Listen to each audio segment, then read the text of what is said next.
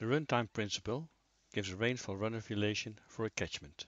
It uses the principle that every time a new area contributes to the runoff at the outlet. Say we have a sloping area divided in three areas, A1, A2 and A3. And each drains completely to the river or the next area in the runtime delta T.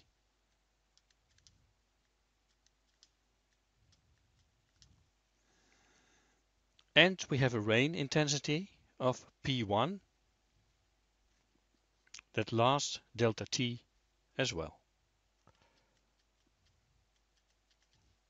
P1 over area 3, P1 over area 2, P1 over area 1. Then first area 1 will drain into the outlet.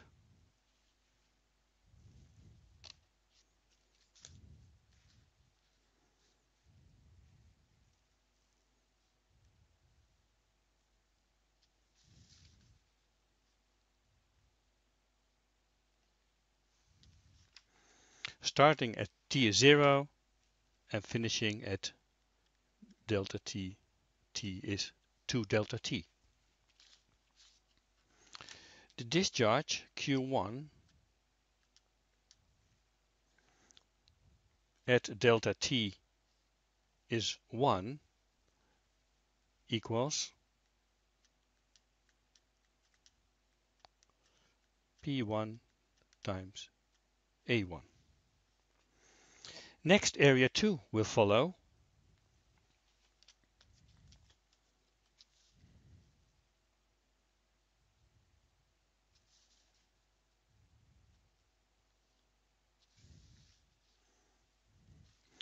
With Q2 equals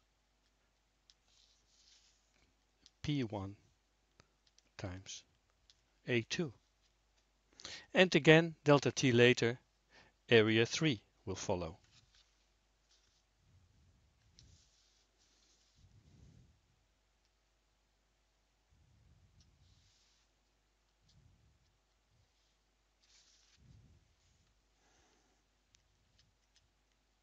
Q3 is P1 times A3. And the total discharge,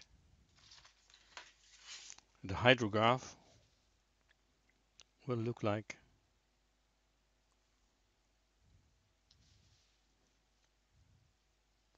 adding up all the contributions.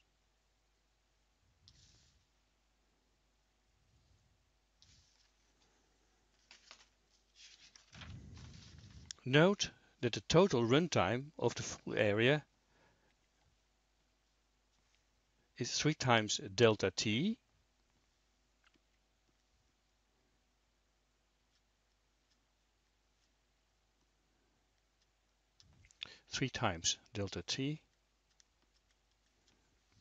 but that the discharge is 0 again at T is 4 times delta T, as the last bit of rain falls at T is 1.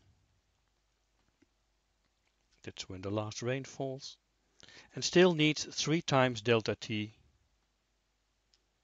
to reach the outlet.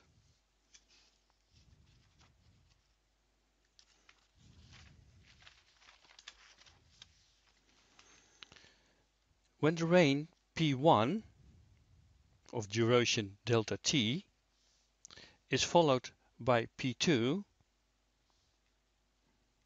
so P1,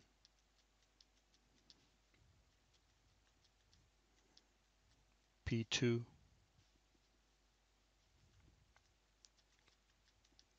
P2, this is 1, followed by P2, P1, P2, also of duration delta T,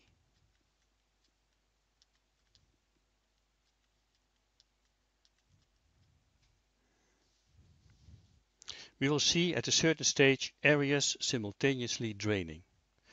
First we will see only A1 draining from P1.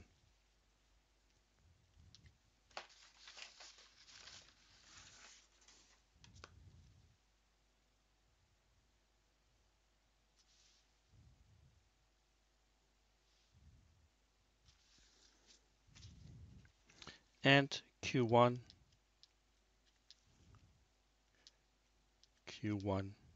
equals P1 times A1.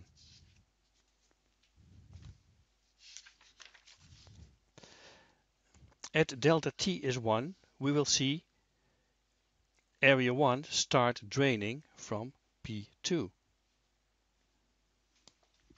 Area 1 start draining from P2. And area 2 will simultaneously start to drain in the outlet from P1. So area 2 will start draining from P1. Hence, Q2 is the sum of the two contributions, is P1 A2 plus P2 A1. At delta T is 2, area 3 will start to drain from P1.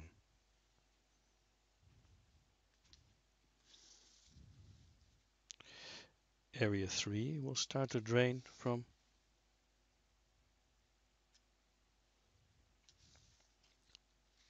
P1.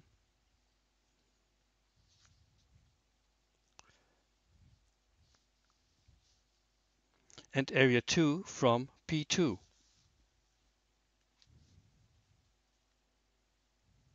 Area 2 from P2. Hence,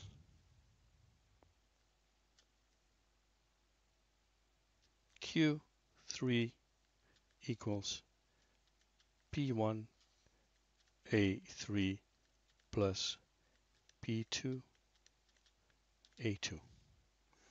And at delta T is 3,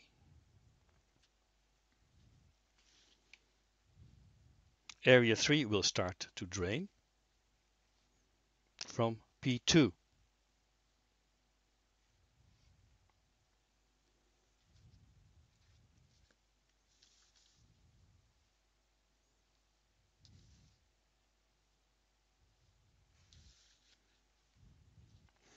And the other areas have no longer a contribution.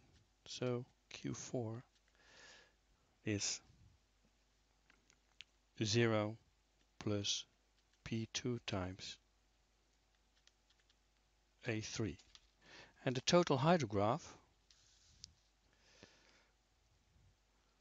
will look as the sum of all the contributions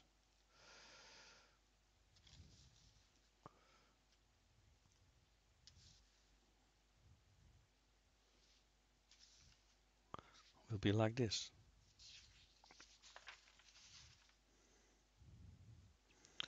So far we have seen not all areas contributing at the same time. Therefore we need a rain that lasts at least as long as the total runtime of the catchment, which in our example is 3 delta T.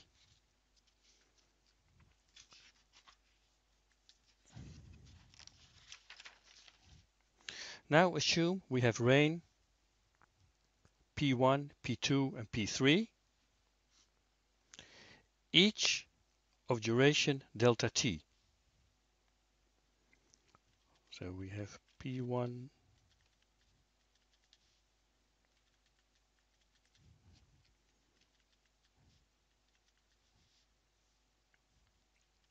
P2, P2,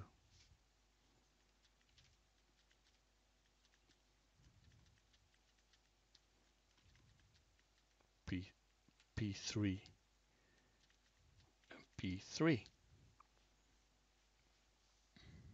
And each has a duration of delta t. Then Q1 is P1 times A1. Q2 is P1 times A2 plus P2 times A1. Q3 is P1 times A3,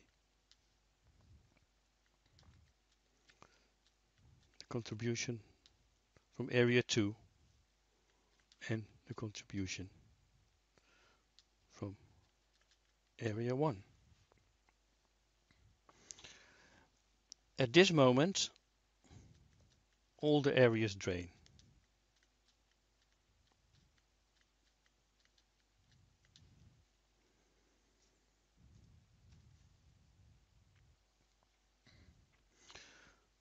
But Q4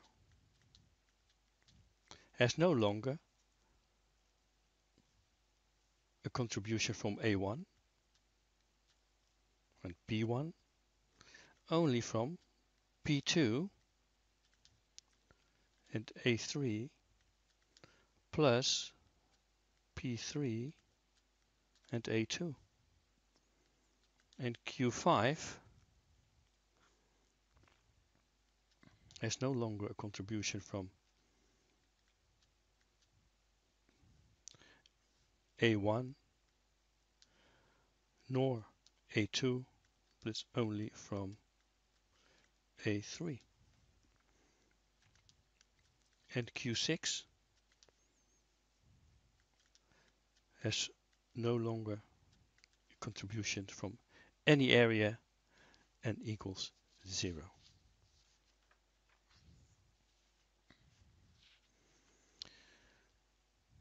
Now, if we assume that P1, P2, P3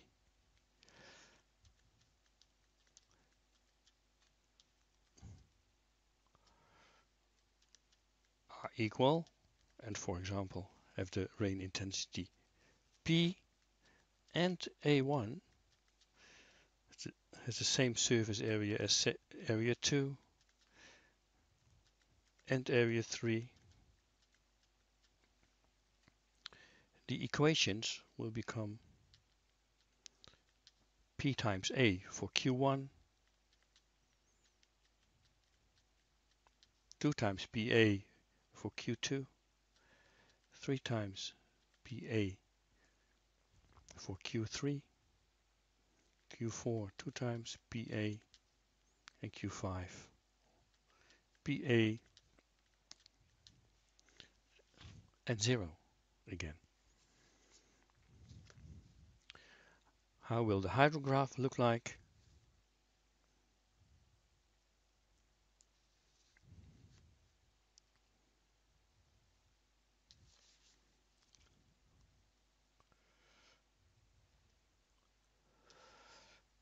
The maximum discharge occurs at 3 times delta T.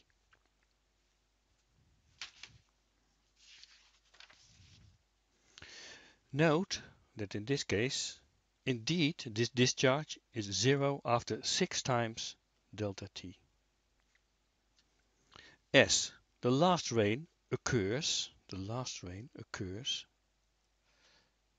here at 3 times delta T, and it takes the upmost part of the catchments, the runtime 3 times delta T, to reach the outlet.